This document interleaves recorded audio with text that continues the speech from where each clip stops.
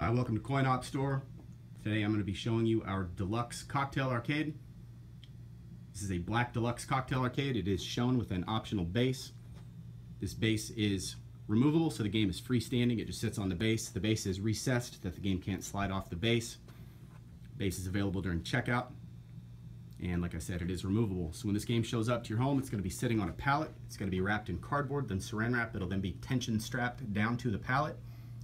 During the receiving process, you're going to unwrap the game to make sure that it arrived in perfect condition, which it should.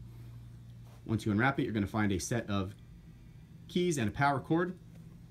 On this side of the cabinet, you're going to notice that there is a 4-direction joystick. There are joysticks on both sides of the cabinet. You can actually upgrade those red ball top 4-direction joysticks to 8-direction joysticks if you want to buy any licensed Jamma boards that come with more advanced games that require diagonal movement. In addition, this game has a trackball.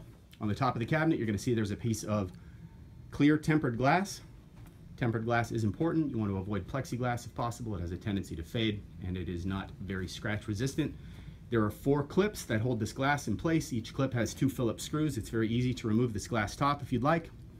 If you want to put pictures of your kids under the glass or buy your own stickers.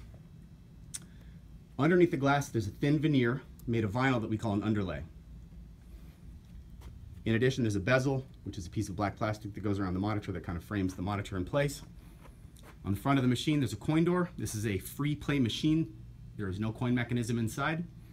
If you wanted to open the top of the cabinet to install your own game board, inside the machine there are 2 latches.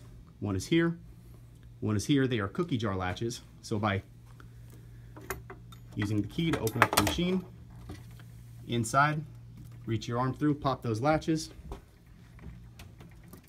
Open up the hood. Inside you're going to see a 24-inch LED monitor. This is a wide viewing angle monitor, which means you can basically view it as it's laid down flat from any angle.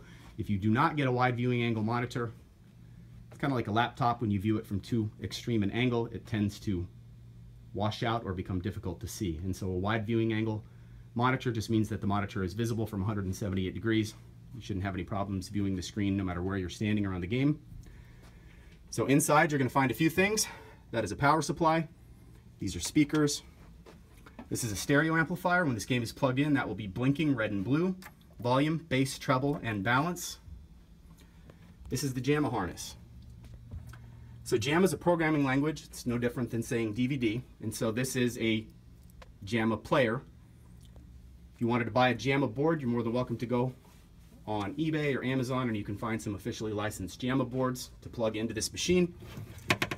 So this is already plugged in, but basically when you get a board, on one side of the board there's going to be teeth like this. It's kind of the same thing you would find on a Nintendo game. If you remember back in the day, if a Nintendo game didn't work, you'd have to blow inside the cartridge. This is what you'd be blowing on. And so on a Jamma board there's going to be a set of 3 pins. There will be a little space, and then there will be more pins. On the harness you're going to see there are 3 pins, a space, and some more pins.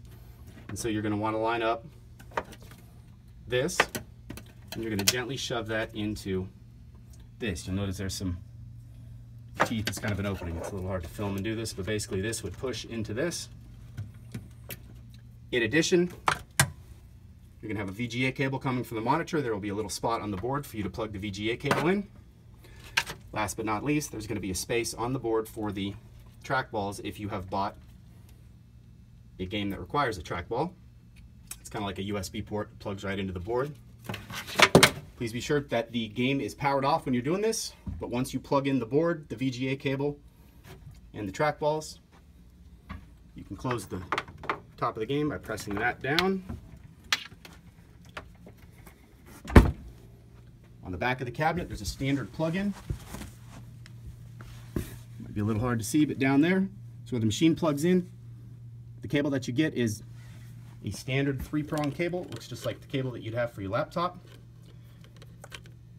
The female end plugs into the machine, the male end plugs into your wall. Standard 110 volt outlet, nothing fancy. Right where it plugs in there is an on-off switch. The circle down is off, the line down is on. Turn the machine on and enjoy. If you plan on converting this to Xbox, there's a different video where we'll show you how to do that, but the fundamental concept is the same. We sell an adapter that serves as a go-between between the Jamma harness and your Xbox, which allow you to play some of the Xbox games through the controls.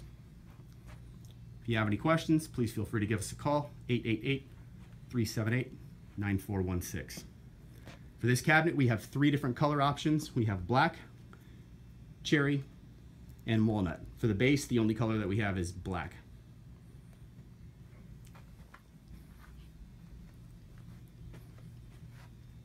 Oh, and in case you're wondering, this is a chrome adjustable swivel stool. So the stool is round and it has a piston. So the stool can elevate up to 22 inches and it can drop down to 14 inches. Excuse me, 20 inches high, not 22. So right now you can see the stool is up at its highest point. Basically with the stand, this game is designed to be played while standing. It is 40 inches high on the base.